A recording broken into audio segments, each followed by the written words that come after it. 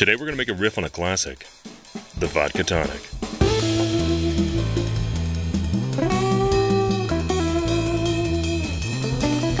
For this drink, you're going to need a Collins glass, a measuring cup, and a vegetable peeler. This drink uses vodka, tonic water, aromatic bitters, and a lemon peel for garnish. If you're a fan of gin and tonics, this one's going to be a hard sell. Like a lot of vodka drinks, this one's a derivative of a classic.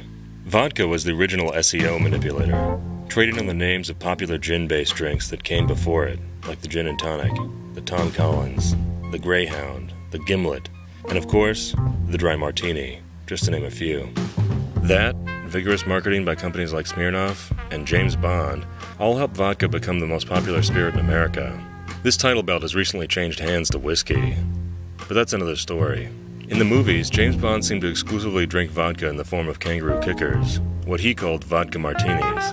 But in the books, in addition to all the other spirits he drank, he took his vodka several different ways, including as vodka tonics. Feel free to use your favorite vodka.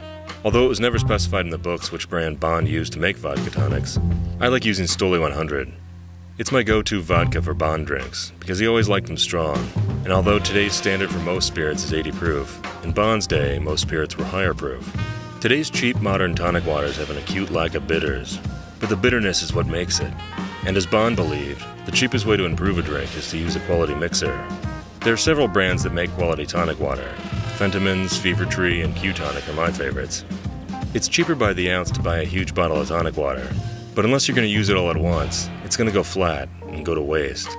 So unless I'm hosting a party, I like to use the smaller bottles.